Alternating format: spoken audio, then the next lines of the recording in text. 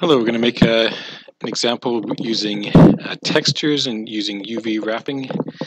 We're going to put some pictures around a cylinder, make it look like a Coke can. I'm going to delete this cube and add a cylinder.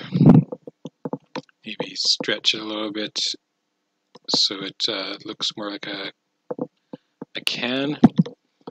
And to add materials, we're going to go into edit mode, and under materials I'm going to click new, and for base color we're going to pick an image texture. Then we're going to click open and I'm going to find a picture that's going to be used for the side of the can. I don't see anything there. I'm going to switch the shading mode to display rendered preview.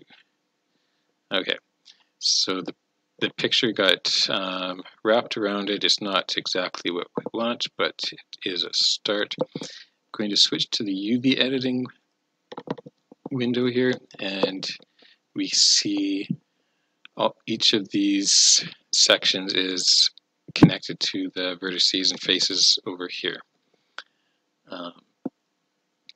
So what I want to do is for the side, I want these rectangles to fill the whole side. So I'm going to select all, and I'm going to resize. So I use the scale tool again and drag it this way and drag it down, and basically I want to make this rectangle cover as much of the texture as possible. And that works better for the sides. The top and the bottom still aren't correct, so we're going to go and add, back to materials, I'm going to add a new slot for the materials, and I'll say new. This one here, I'm going to rename this, I'll say material top. This one here, I'm going to call it material side. So for the top, I'm going to base color again, image texture, and open, find the picture I want for the top.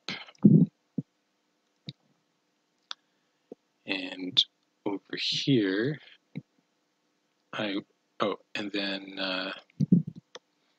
I'm going to assign, so I need to select the face. So this face here is going to be assigned this material. So this material top, I select the face that I want and I click assign. Then I see here, I just have to make this match up. So I'll move this over here and scale it.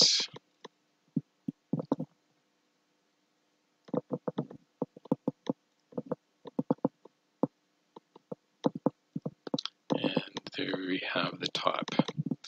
I can repeat the same process for the bottom. I'll add a third material, new, I'll call this material bottom,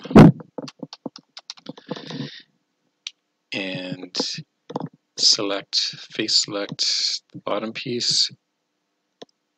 Material bottom is the one I want. So material bottom one selected, I click assign, and then I do the base color, image texture, open my third picture for the bottom.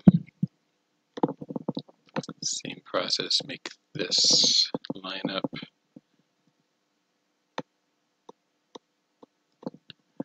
And there we have it. If I switch back to object mode, I have a can now. It has different textures and different parts, and that worked out okay.